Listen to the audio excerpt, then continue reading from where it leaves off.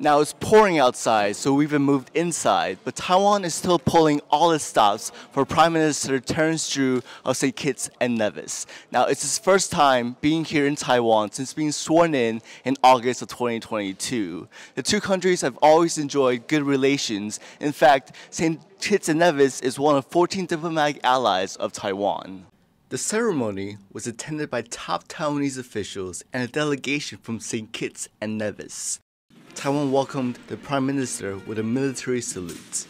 Taiwan's President Tsai presided over the ceremony and hopes to deepen ties with the Caribbean country.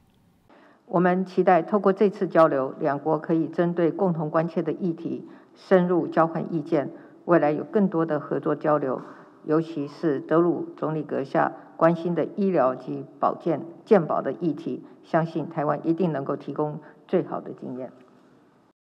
St. Kitts and Nevis Prime Minister plans to build on bilateral cooperation with Taiwan.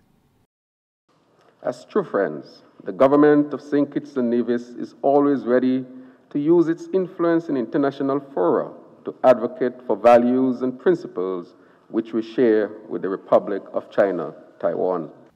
The delegation will meet with other top Taiwanese officials on a 4-day trip to work on bilateral projects.